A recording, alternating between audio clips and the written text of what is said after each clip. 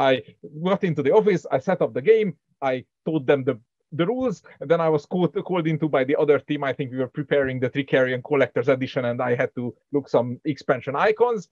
And I was like, you guys, all of my ideas are already on the table. Do something with it, and then tell me what you got. I went away for an hour and a half. I came back, and the four of them were like, yeah, we tossed out all of those fence things, and there are now watchtowers, and now you can build outposts, and also you have this player board with the player powers on it. I was like, whoa.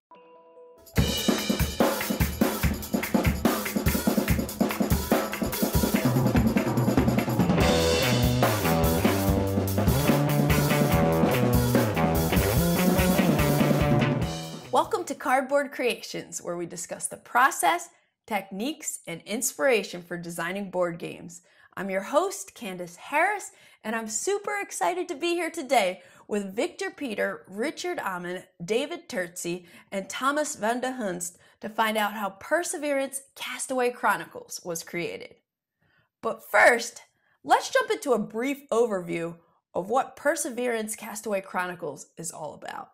Perseverance Castaway Chronicles is a multi-episode series of dice drafting and dice placement strategy games for 1 to 4 players, which tells the story of a group of survivors becoming a mighty civilization on a hostile island with dinosaurs.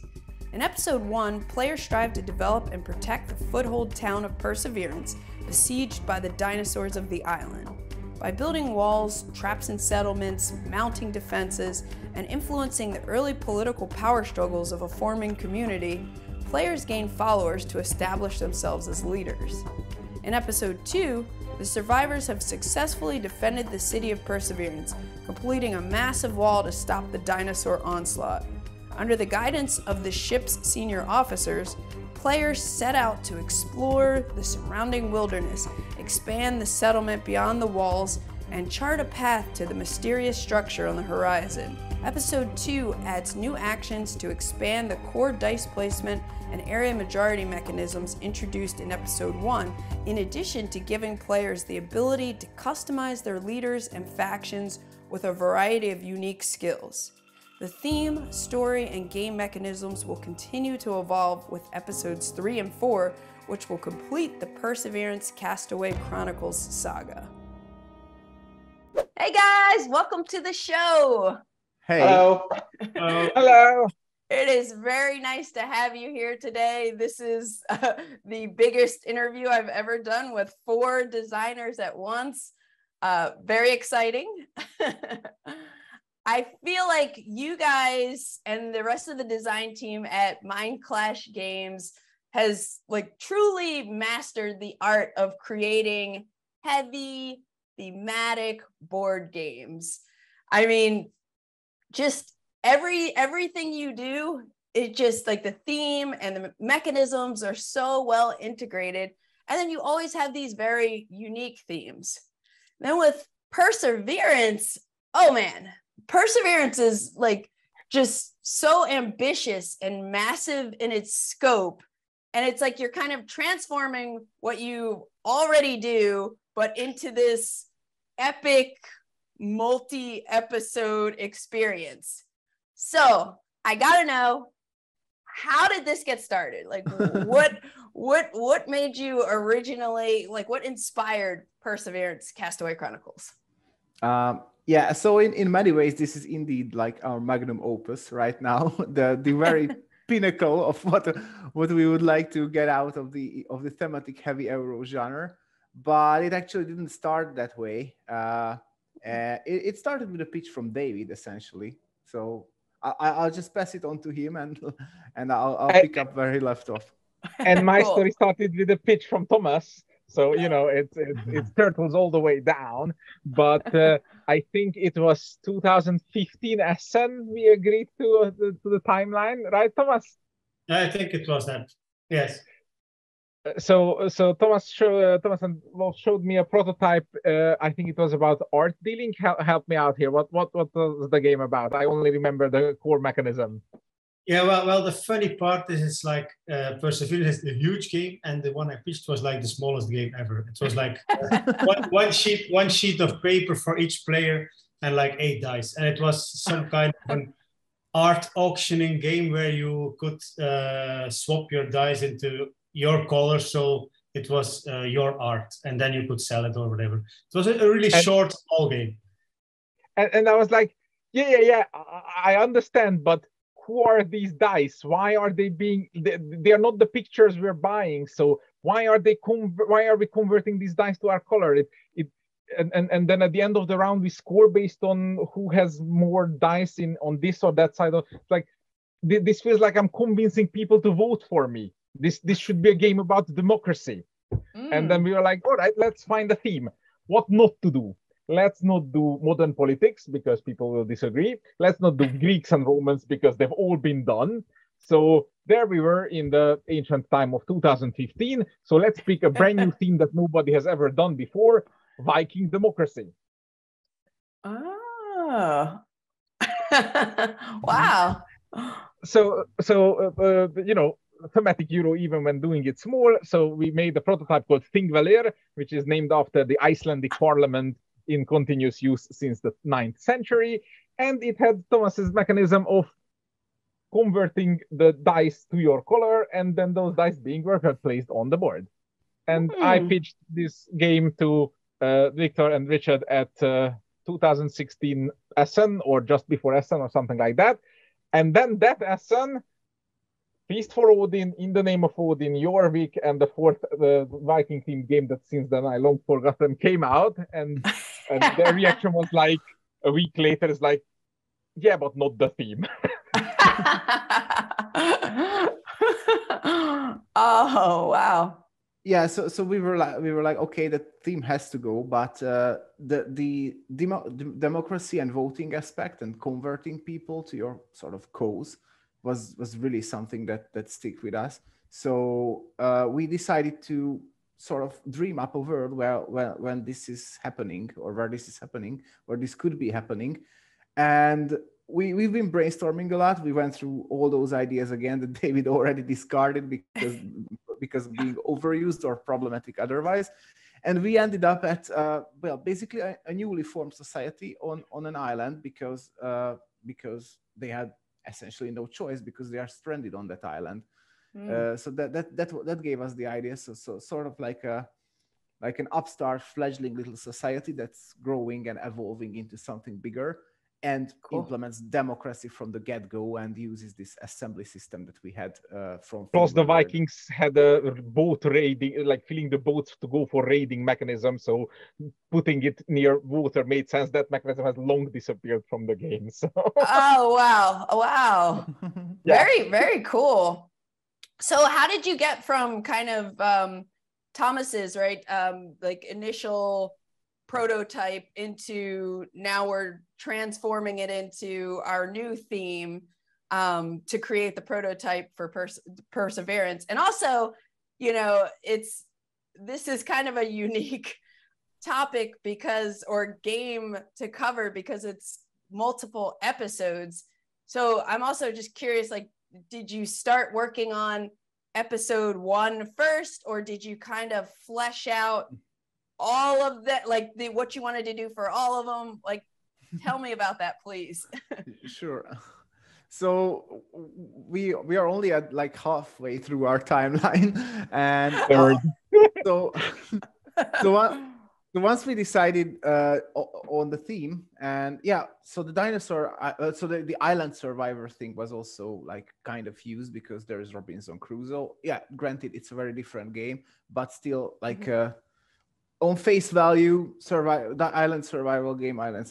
So we tried to spice it up with something, and that something was dinosaurs, which since then also became quite popular. But at that time, it looked like a phenomenal thing. So essentially, a dinosaur island where people are trying to survive and build their own society. That was the core idea, and that remains the core idea to this day. And this theme, like, spawned billions of ideas, and we just wanted to do all. Like, we wanted it all to be. So we kept, we tried to implement the raids by adding the dinosaurs. We tried to have politics, but also dinosaur attacks, and also exploration and everything. and it grew into something that was even too much even for us, I would say. So yeah, gotcha. And it also it kind of felt like that even when we start the story, it doesn't feel like the start of the story. So we couldn't, in just one game, we couldn't tell the whole thing, because no matter how we scaled the theme part of the mechanics, it really felt like that these guys have been here for a while. So so to answer your question, we haven't really been starting to work on episode 1. So Think Valley, as it was in those back in those times, it was kind of like the basics of the episode you guys haven't seen yet. Yep. So that game, what we are talking about, is the base of episode 3 actually, and we did not have the episodic thing in mind initially, but once we saw what we have, and we wanted to keep parts of it, but we knew that we can't have all of this in one game, and like Richard said, the timeline and starting in the middle also felt a bit weird. So we thought, okay, we could make like a tutorial version to this game.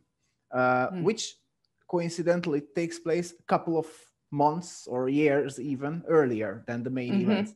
So just after the founding of the city. Yeah. So just after the shipwreck, so we could introduce the core mechanisms such as the assembly, the die placement, die conversion, stuff like that, which was cool. But we still felt that there is more, because then the theme also came back and made us think that, okay, but if we are like at the very beginning of this society, then probably the dinosaurs are not welcoming us on their island or something.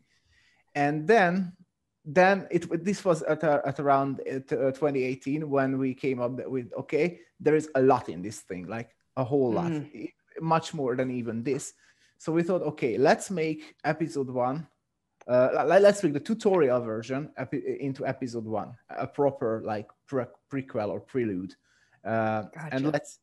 and let's keep improving on those mechanisms while keeping the core all through the series, but adding. At the time, it was only 2 games, the big one and the small one. Okay. But at that time, we knew that we wanted more games, and initially it was actually 5 games, but we did cut that down to 4 down the line. So yeah, that's how. So the tutorial mode that we wanted to make to this super complex big game was the one that spawned this entire idea. And don't worry, episode 3 won't be this mind-blowingly complex thing that we just described, because I think we did succeed in like splitting up all the cool things into the episodes separately, which we didn't know at the time how to. We've learned in the 6 years in between. So nice. And also, as you mentioned, it wasn't just about watering down episode 3. It was about completely new designs, and that wasn't something we realized at first. And because of this, we kind of had to change our concepts, what we had in mind as we started working on episode 1 for episode 2, and then even for episode 3. So it doesn't mean like episode 3 was kept the way it was. In fact, it kind of like we had to redesign it as well. Yeah, the thing about this, the thing about this whole episodic concept is that maybe it's the name, but people sometimes tend to misunderstand what this is all about. And actually, initially it was called Generations. And I think that in a way that was a bit more fitting name, because things really change between each episode. The reason why we let go of Generations is that it's not entirely one generation between episode 1 and 2. But anyway, that doesn't really matter. What matters is that we really wanted to improve each episode to be its own game, basically, on the same principles and on the same basis, something familiar if you played the earlier episodes, but it's a game on its own merit, right? So it's something different and gives you a reason why you like it, even if you play the previous ones. So it's not merely the same system getting fluffs. It's actually mechanisms evolving into something different. Right. Complete different standalone games. Yes. Like the funny part is when we thought that we were ready with episode 3, we had a finished game. Then we like backtracked to make 1 and 2, and then we had to remake 3. So we actually, instead of making one game, we are, I think, at game 5. So it's a really challenging process. But it was really great because we also learned a lot, and it was a great experience. That's so awesome. And yeah, it seems like it would be an intense process to kind of create what you guys have done here. What is your like prototyping process like, you know, you guys very much work as a team, as a, you know, design development team. How do you kind of split up things and create your prototypes? I'll take that. Well, first of all, the thing you have to understand is the years. Is that when we started, this was me opening a PowerPoint and drawing text boxes and typing in the cards from an Excel sheet that Thomas and I mailed back and forth. and from there on, moving on a few years when Richard would send us UI studies of this is how roughly the card will look like, and then I would use a Photoshop template to make the cards, to fast forward today where we have scripted InDesign templates uploading things to an FTP server. So it's like, you know, like how do we prototype this thing? We went from enthusiastic semi-amateurs to living and breathing this for years. So, you know, it's the one thing we learned, for example, is that something that we since use on every Mindclash project, and I've started using it on many other projects, is the concept of a master document, where it's like every piece of information that's on any component is kept in a single Excel file somewhere on a Google Drive where we can all edit it, and then as few steps from there to components, so that very little errors creep in, and again, automation where possible.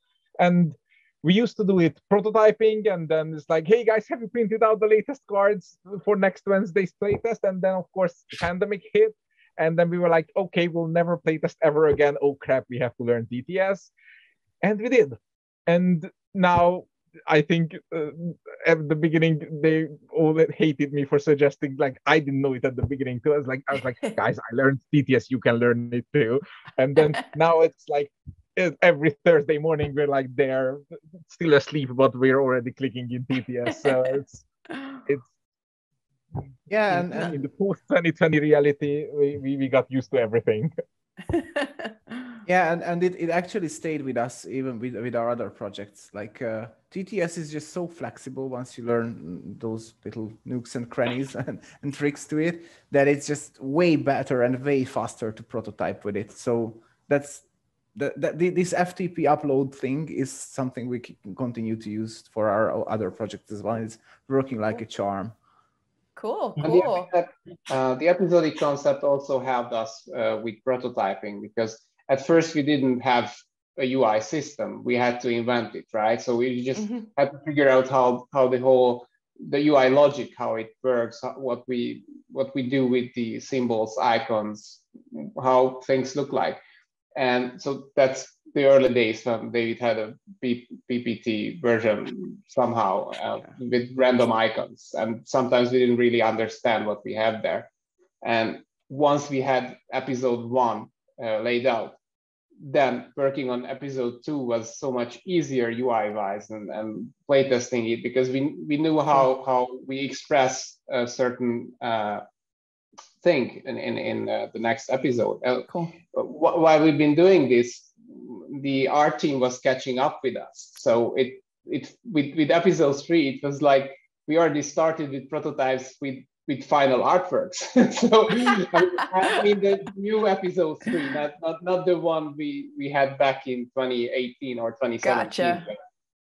But when we started to work with episode 3 again, after we could put everything in a box for episode 1 and 2, it was really really exciting to finally not having to work with just plain paper and bunch of bad UI. So yeah, it makes a difference for sure, especially with complex games like this. It really helps us because sometimes we don't understand, but we understand the Excel file, but once it's there, what is this supposed to mean? The rule is, if we can't put the icon into this much space, then the effect is too complicated. Yeah. Seems like a good rule. And concerning playtesting, I think we actually did all different kind of versions that you could think about, because David lives in Holland now. I live in Belgium. He's going to live in Hungary. So we were in Hungary, we were in Netherlands. I play with my friends, David plays with his friends. Then in Hungary, they are testing with the company. So I think we did online versions, we did meetups, we did everything. Every kind of play testing. Okay, and then cool. once our confidence level was high, then we would send it out to our people on Discord and say, play it and tell us how it feels. So it's a whole process, and you know, we've had years to make all the mistakes and learn from all of them. So were you focused on playtesting one episode at a time, or was it just like whatever's ready kind of? So yes, we were going one by one, but we did have some overarching things that we knew that we want to have in episode 3 and even 4. And those were actually limiting us in our design decisions and the design space, but those were the good kind of limitations. So something like, you know, a goalpost that you can continue to go towards and know that, okay, this has to be in the core. Whatever's on top is up to us, but you know, you didn't have to start from scratch. Essentially, sure. How the episodic concept is making things easier for the players to understand the game, it also made it easier for us to design it, because we didn't have to start from scratch any of the episodes. Yeah. Well, sometimes it didn't feel like that. Sometimes it kind of felt like a challenge that, okay, we need to make this work, but it doesn't really fit what we have in the next episode. So and it doesn't work. So what should we do now? So there were those challenges, and that sometimes it wasn't true that it's easier with the episodic. And sometimes it really felt like, okay, it's a tough one, but eventually we always found a way, and we will. So when we keep my working favorite on it. moments are always those Sherlock Holmesian, you know, when we've eliminated all the bad design solutions, so the one that remains has to be the perfect one. So, and it's like, and then somebody has this great idea, and it's like, no, we can't try that, because a year and a half ago we already proved that doesn't work, and it's like, oh, so it's cool. this insane experience to fall back on, and like Viktor can back me up on this, but we've had entire projects run from start to completion at Mindclash since Perseverance has been on, and like the stuff we learned on Perseverance we put into Voidfall, and then the stuff we learned on Voidfall we put back into Perseverance. So it's I mean, one hell of a journey. At the end of the day, at the end of the day, this thing really helped us become better designers, and those experiences just, you know, spilled over to the other games. And this was, you know, this was never meant to be just another game in our pipeline. Right now, we are sort of on a standpoint that it takes whatever it takes and however long it takes, but we just want to make it as cool and awesome as possible. Yeah, awesome, mission accomplished. Thomas, did you have something to add about playtesting? Actually. For me, like the most fun parts were the parts where we sat together.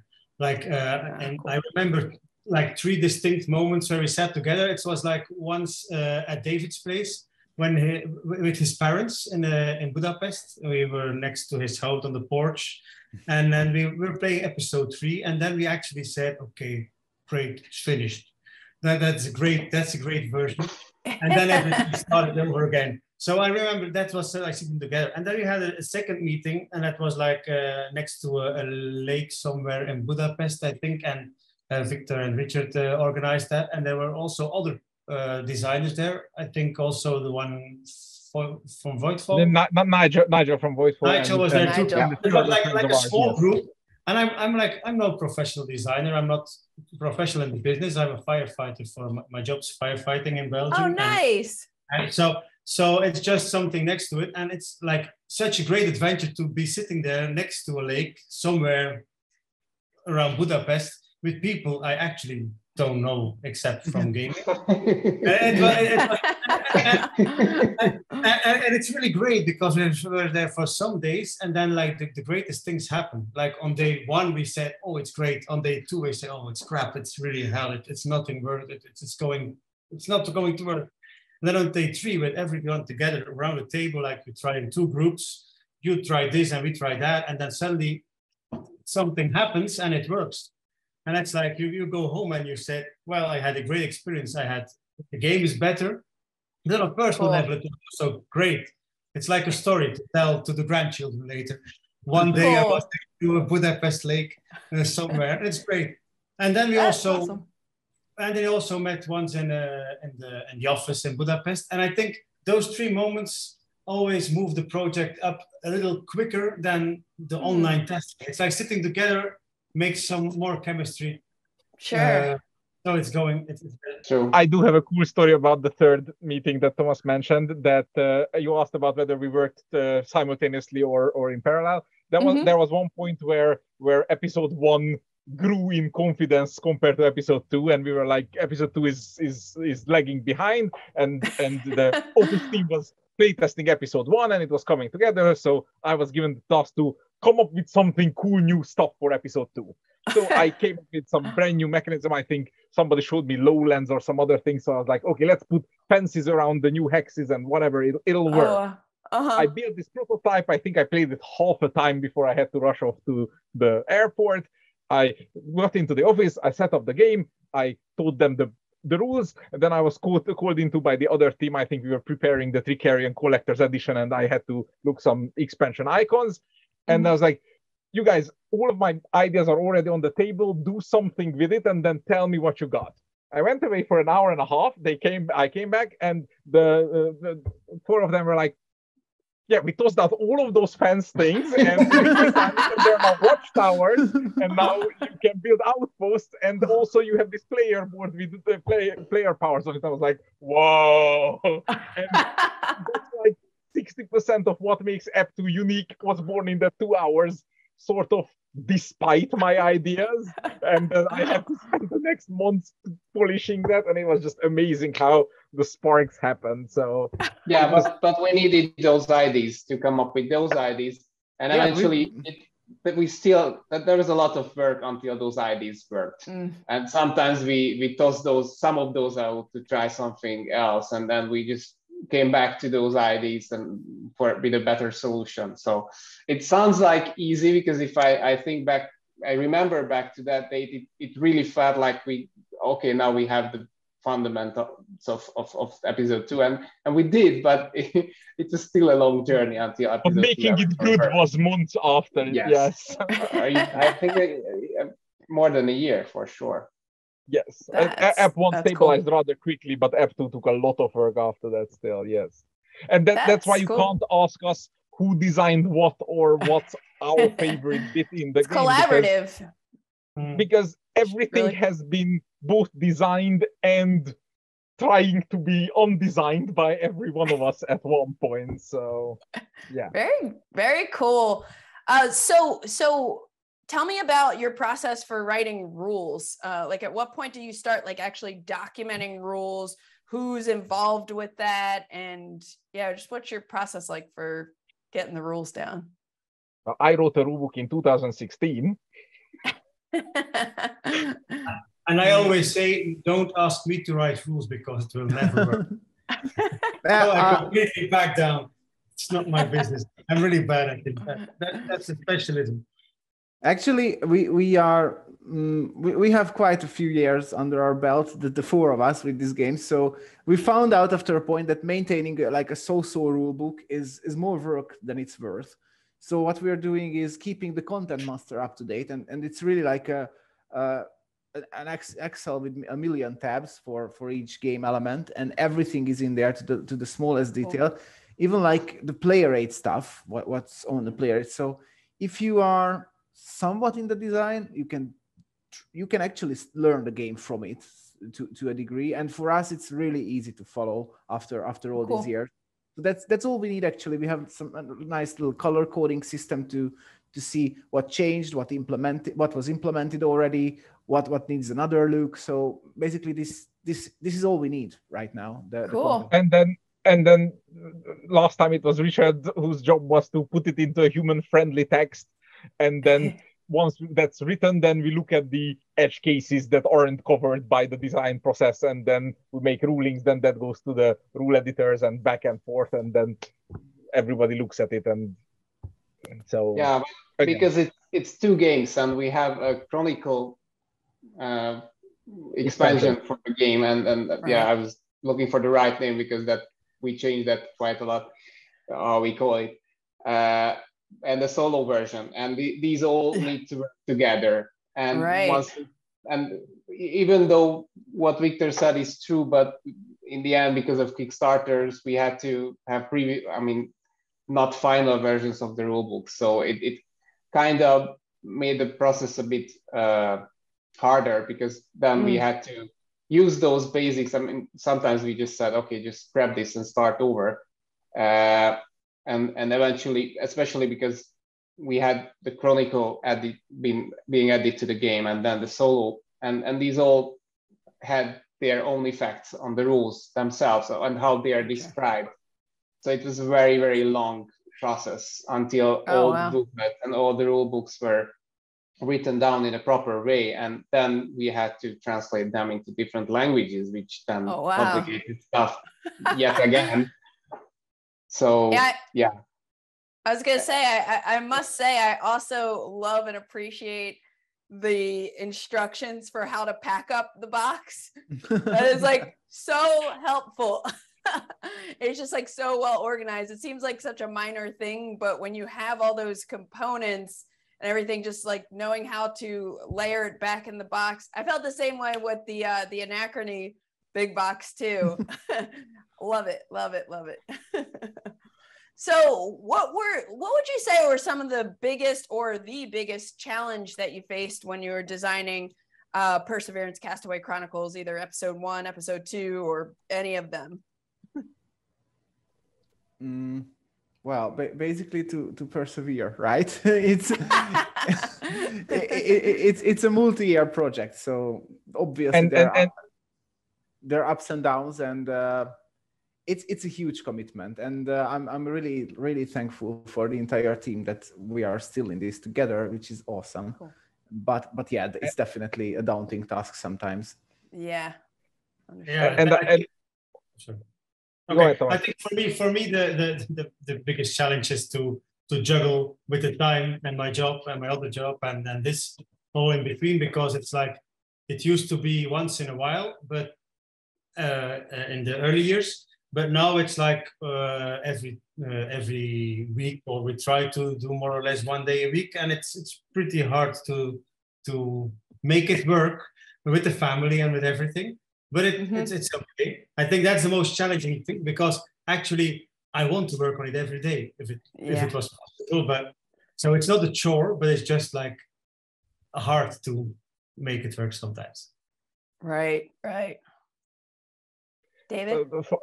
For me, I feel that we,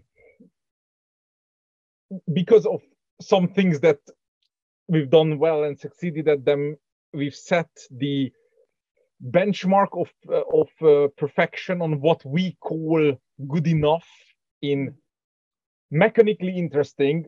I want to go there, but I want to go to the other place on every choice. Thematic integration. What am I doing when I go there? And at least some resemblance of mechanical elegance, as in not have a 20-step resolution at every little sub-action, that every now and then there comes the point of like, how the hell am I going to get this any better? It's like, I understand that this could be better, but how? And then it's 2 weeks of banging my head against the table, and then after that, when any one of us comes up with a bad idea that inspires a good idea, then it's like, oh, why didn't you do this earlier? It's like and sacred cows getting massacred left and right, and the game just keeps getting better because of it. Cool. And so another thing that was also slightly challenging at first is because we used to make some games before. I used to make one with my cousin, and it was the first time I worked with Mindclash. And so at first you thought you're ready, and then they like say, no, it's great, but we changed this, and that. I was, oh no, we don't. Yes, you do. And then at first I had to learn to cope with this way of working. But no, I actually, like the first 2 times, it was, what's happening? Why would we change everything? But now I learned that they always say it with a really good reason. And it always gets better. Because I'm like 100% confident that whenever Richard or David or Viktor asks to change stuff, it's because it can be better. So at first it was challenging. I know it's no challenge anymore because I just know that they're right. But trust your team. Yeah. That's cool. Yeah. Richard? Sorry. Oh, sorry. I just wanted to talk a little bit about the unique world and how challenging it was to make the visual world of this game. Apart from the design challenges, what we've been talking about, and also this perseverance of the team involved.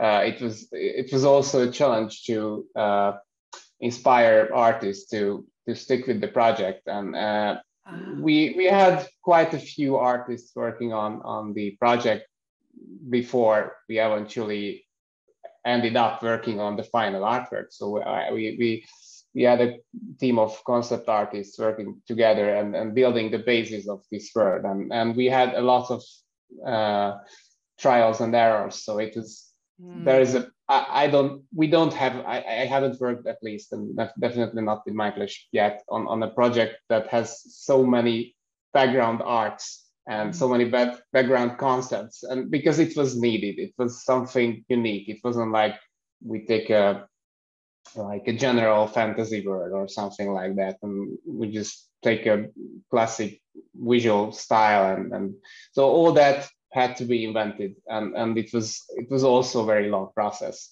And we had time because the design process was also taking longer than we first anticipated. So eventually we kind of get to a point where the art team and the design team was all at the same level. So it was good, but it was a long process, and it was sometimes it felt like we are never going to get there, but we did. And now the art team is working on episode 1 and 2, and also on the next episodes. They're great, and I'm very happy to have them on the team, and they're also persevering with us. So now it really feels like this whole family of perseverance, and and of course there are other projects at Mindclash, but we have these artists working on this very project, dedicated their time and efforts to this one. So yeah, that's definitely a good thing to have now, and I'm really proud of that part too. Very nice. Just one tiny thing to add, that's like wearing my publisher hat, actually. It was a huge challenge for us as a publisher to drive it home with people what this episodic concept really is about. Because people have all these mental patterns in their heads, and they try to relate any new things to something that they already know. And it's not really relatable, because as far as I know, this specific kind of series of Euro games has never really been done before. So during and after the Kickstarter, it was really hard to like explain what you really get with this project. But I think that hurdle is behind us now, because now as I'm seeing people trying the game and get the ratings on BGG and the comments and whatnot, I think I always knew that this was like a slowly maturing game, if you know what I mean. It takes time. It takes time for people to actually get it off their shelves and try. And once they do, they hopefully see the beauty if they are like a bit more experienced gamers. And it seems like it's happening now. So I'm hoping that with the remaining episodes, it's just gonna be a bit easier to make them understand what they can expect. Yeah, we kind of hope to drive home the concept with the last 2 episodes, so that's when the whole thing comes together in people's heads, and then it's really like that you have a movie and you are only saw the first half of it just yet, so and you want to see what's going to happen after that, and when you saw the final conclusion, then the whole thing just makes sense, and it feels different than just seeing the first 20 minutes of it. And yeah, that's really awesome. So what would you say was your biggest, I mean, it could be individual, your biggest like aha moment? It seems like there were many of them, but is there one that is like We've kind of a already standout? mentioned a few. Well, one I remember is the one next to the lake, where we were 3 days, and like day 1 was great, day 2 was no, this is never going to happen because everything falls apart. And then day 3, we only had like a few hours left because we had to fly all over the place back home. And then we just were in the 2 groups. And then it was the first time when episode 1 clicked together. Like when we sat in 2 groups, we tried each other's prototype, which we built in a few hours. And then suddenly it was like, okay, that's the basis of episode 1. It was like where the dinosaurs appear at the walls. I think for me that was like a great moment, because like the day before we were more like depressed, and then it was okay. Now we can go home and we can move on. So for me, that's what I really remember. Awesome. Well, it's more like Richard's brainchild, but to me, the big aha moment was when the solo opponents got a theme. We already knew what we wanted to do with them mechanically, but thematically it was a bit tougher.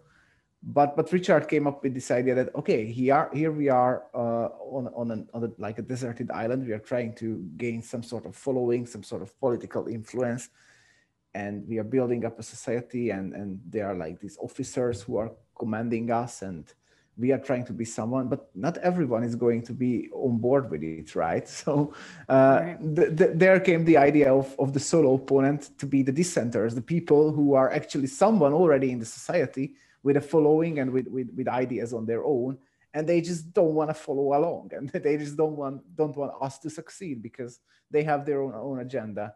And it totally fits because the solo player mechanically is only playing semi-constructively. Like there is a bunch of mechanisms in the solo game where you have to go and rescue the bot so that the bot doesn't trip the city's defenses, and which makes perfectly sense that the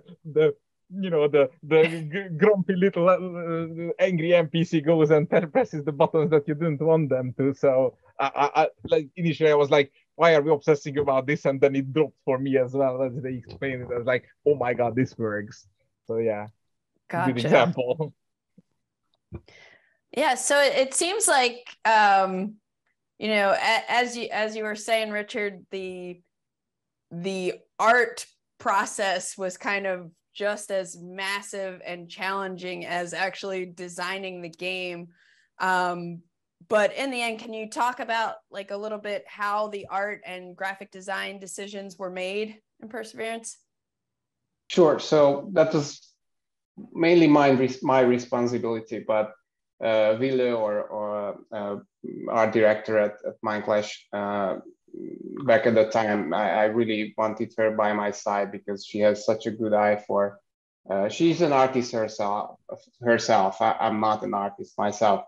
I just know how to work with artists. So that's why she has a very good eye for example, how to create the color palettes for a certain artwork or the whole or for an episode, for instance.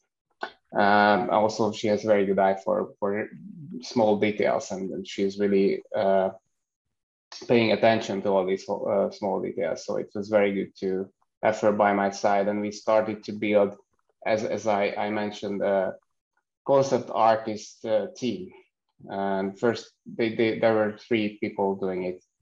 That's when we came up with the episodic concept. Before that, we also had an artist. I've been working with him And we've been working with him for lots of time on Acrony and Tricarion too. So he has been with us for a while. But for Perseverance, we've been talking about a lot, and he's been doing concepts. But in the end, he didn't really feel what we wanted with this project. So we didn't want to, and we ended up going separate ways.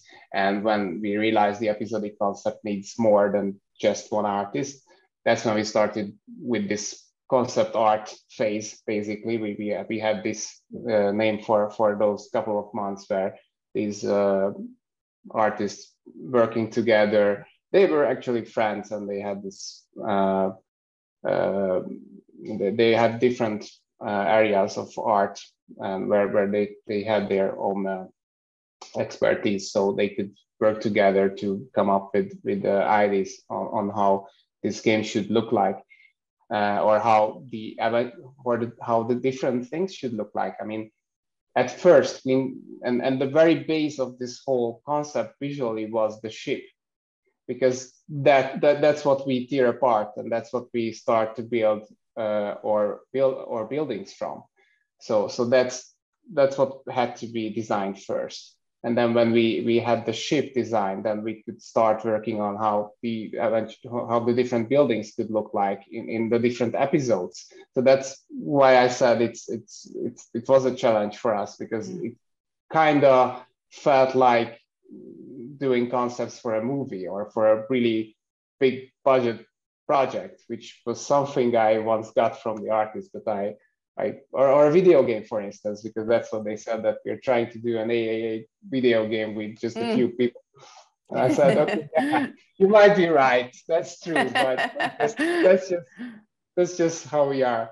So yeah, and eventually none of these artists stick with the project. At one point, they all had other stuff to do. Some went to do concepts for movies, and luckily we found the artists who did most of the job for episode 1 and 2, and who are already working on episode 3. And that was a different phase, because we already had something in our hands.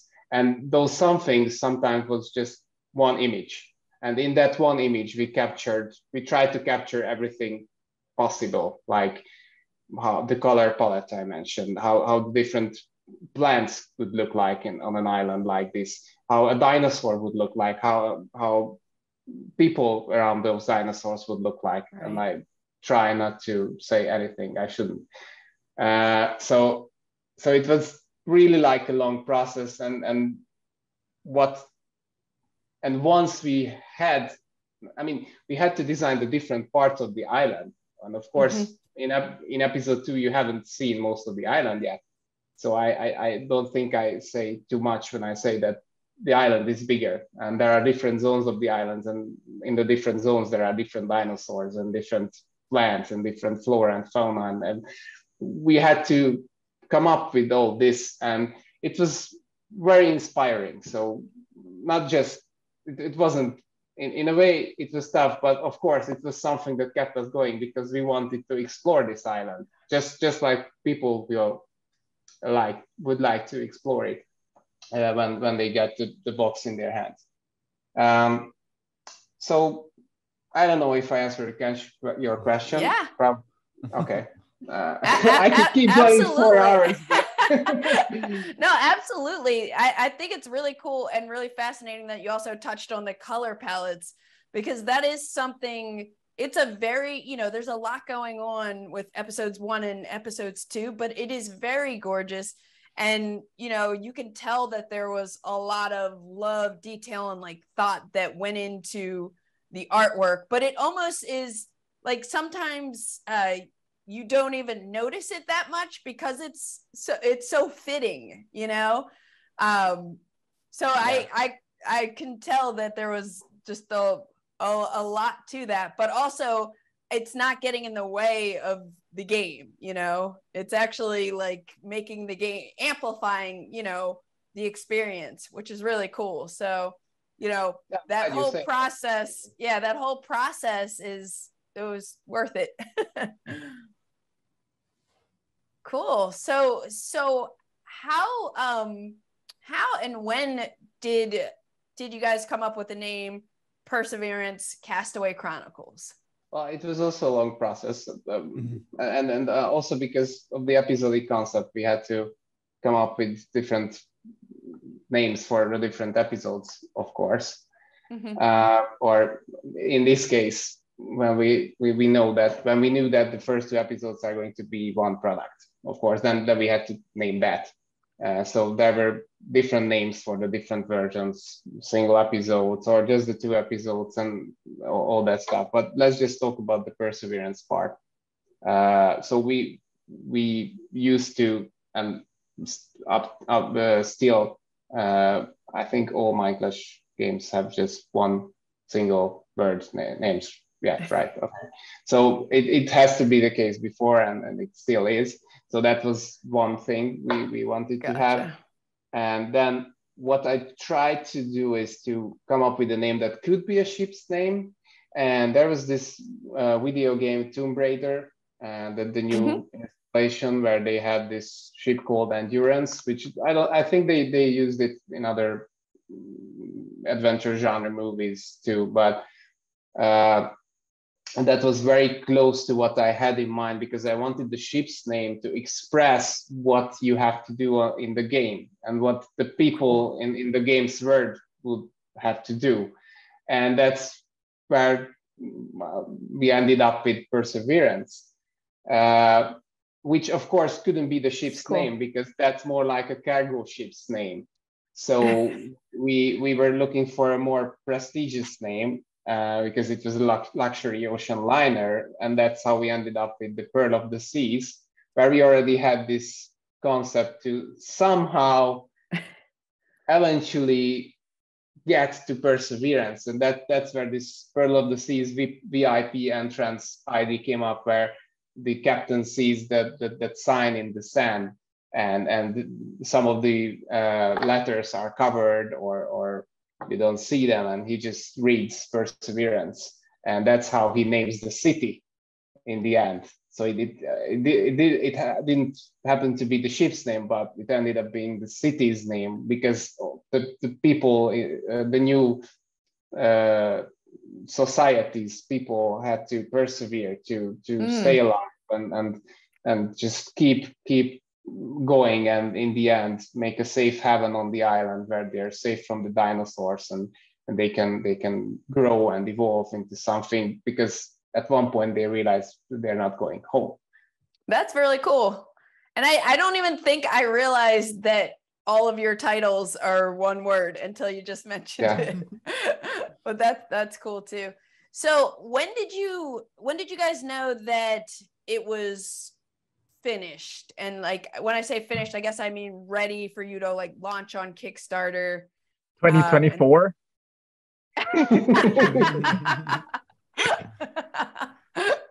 Good answer. Good answer. But yeah, when did it hit a point where you're like, all right, we're gonna put this on Kickstarter, or episodes 1 and 2 at least? Well, I think it's not a secret that we tend to put up our games on Kickstarter a little bit earlier than other publishers, in a way that it's not like most other publishers put it up when it's like 80 to 100% ready. We are more between 70 or 80, and that's on purpose. Actually, it's a feature, not a bug. It's to gather feedback and see the reactions, and still being able to incorporate cool ideas that might emerge during the campaign, because they do tend to emerge. So that was the case with Perseverance as well. Cool. Actually, in this particular case, not that much has changed since the Kickstarter. We did do quite a bit of development afterwards, but like the core remained the same.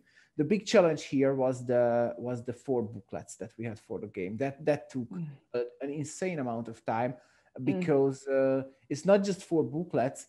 It has to have the exact same terminology and the exact same structure and the exact same capitalization across both booklets, because it uses the same terms. So there was little room to error, and we had to dedicate a lot of time to it. Gotcha. And even though we didn't like 100% perfect, but I think the reception of those rulebooks overall is, I think, pretty good, and they do a really good job at teaching the game. Absolutely, I agree. So I guess, and we could do a little roundtable or whoever has thoughts on it, but do you have any advice for someone who's interested in designing a deep, heavy, thematic game? Put your life on a stop and do this. No, it's not true. No. No, but you're just... That's maybe an advice for yourself. Yeah. No. But what I mean is, if you do this, you will have to commit, because it's a big commitment, but you get a lot of it in return. Not only the journey, the final product, of course, but the journey is also great. Cool. Putting on my design theorist hat a bit, I like talking about that to try and answer your question in some useful way besides cool stories. My takeaway that I try to learn from it as a designer is that, people say, oh, there are thematic games and there are Euro games, and even amongst Euro games, there are the beige cube pushers and there are slightly more interesting settings games, right? And then you talk to Euro game designers who go like, oh, I take the theme very seriously. And then what they mean is that the nouns of the game, what are the objects of the game and what are we building, make sense from the setting and from the flow of the game. Is that who am I? Why am I doing it? Makes sense. But when we do a true narrative design in a Euro strategy game, not in a storytelling cards telling you something, books, whatever, but in an actual strategy game where you do actions and that wants to tell a story, then there are two more ingredients besides the setting and the setting's nouns making sense. First, the verbs in world and the verbs in the game have to match. So it's when you build an outpost, you take an outpost and you put it where it's built. When you send out an adventure party, you take a party of soldiers and you put it on an adventure. It's like the flow of the game has to be the same of the flow of the story you're telling, which is a step beyond thematically making sense. It narratively tells. This is why it feels like, remember when we mounted the defense of the city, because that's literally what you're doing. You go there to collect the soldiers and then you go there to mount the defense up there, and that's what makes it feel like the story. And there was another point I wanted to say, but my sentence got too long, so I forgot. Deep. Yeah, so I understand. It's one step further in the how many levels does it have to make sense on, and that's real hard to learn, that you can't shorthand things with mastery tracks and unhappiness cubes, and you have to put it in the world whatever you're doing. And that's what differentiates a heavy Euro from a narrative heavy Euro, is this bit. And whatever little I knew about it before Perseverance, I learned from Viktor and Richard, watching them do it on Precarian and watching them redo it on my Anachrony. But after Perseverance, I'm shouting it from the rooftop that it is not impossible to tell a story while in a Eurogame with zero in-universe text in the game. So sure, it doesn't have to be as heavy as this sometimes gets, but it's certainly a craft to learn and practice. And I would advise anyone against to trying this on their their first or second game, because this takes a lot of practice, and we've all been saying how humbling this whole experience has been to persevere through this.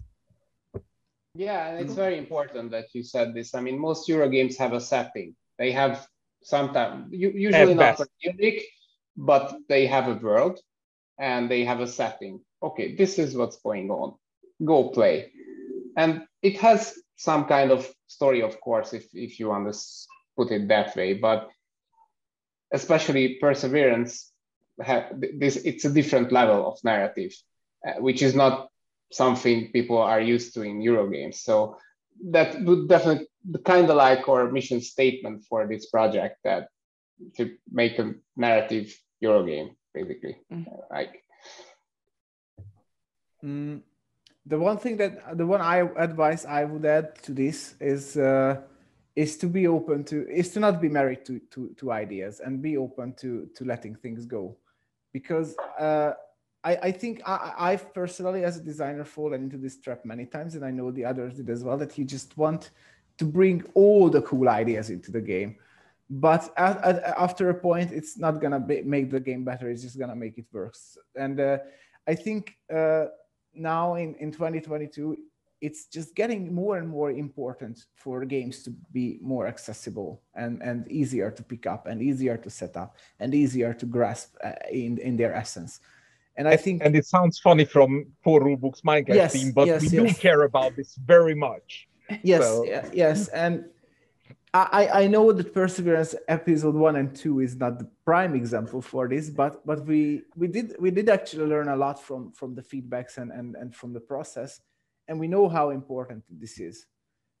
So yeah, we definitely killed a lot of our own darling ideas during the process, and we'll continue to do so. But yeah, what matters at the end is to have a very coherent experience that flows well and it's easy to get people into.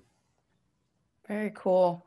Well, Richard, Viktor, Thomas, David, it has been really, really awesome talking to you guys, and hearing the backstory for hearing the backstory for Perseverance, Castaway Chronicles. There we go.